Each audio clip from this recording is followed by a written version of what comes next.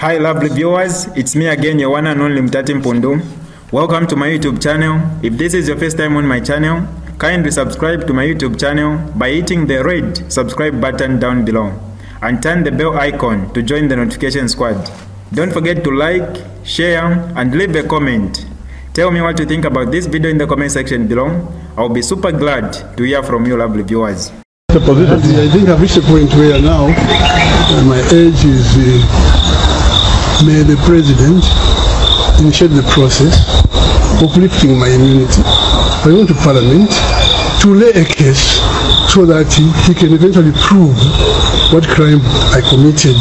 Because for 1 year, we in PF have been called criminals. So my feeling is that may the president start the process of removing my immunity so that I have my day in court. In Zambia, we believe that he who alleges must prove it. Yes. So let him prove that I'm a criminal. I made a bunch of criminals. We looted and plundered this country. So that at the end of the day, collectively or individually as the head, they can answer the charges. Otherwise, they should stop this because we are quoting lawlessness. And if this lawlessness is allowed to continue, we don't know who will survive this lawlessness. You cannot keep saying they are looters, deep in Naba, and take me on. Show me that you never saw. So then I'm defending myself. But let him prove, because the adage you believe in. And indeed, like you have seen, your members were concerned. We had to plead with them to finish the sitting, and then so that we could come and find out what was happening. But what triggered everything was what we saw yesterday: the drama of seizure notices, cancellation of season. All that is pointing to lawlessness. And like we have said, even as your lieutenant, we are ready. We know that we are equally targets, and we don't mind. But when they cross to you, it becomes something else. As they can pick any time. We are not above the law, just like any citizen. But you have occupied that special office, which your colleague is occupying today. And there will be the next person that will come in that office. So we just want to ensure that we preserve the dignity and the laws that we enacted to protect that office.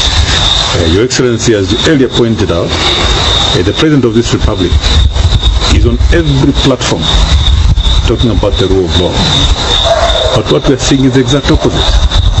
What has been happening to you in the past months, especially yesterday and today, is total lawlessness. And as lawmakers, we took it upon ourselves, first of all, to come here and put it on record that we will do all it takes to ensure that we defend the Constitution and defend the rights of every citizen, especially yours, Your Excellency, being a former president, because you occupy a higher place. There are certain provisions that would not ordinarily apply to ordinary citizens that are applicable to you, given to you by the Constitution. More news to come, my lovely viewers. Make sure you subscribe to this channel by hitting the red subscribe button down below, and also turn on the bell icon to join the notification squad. For now, I'm out.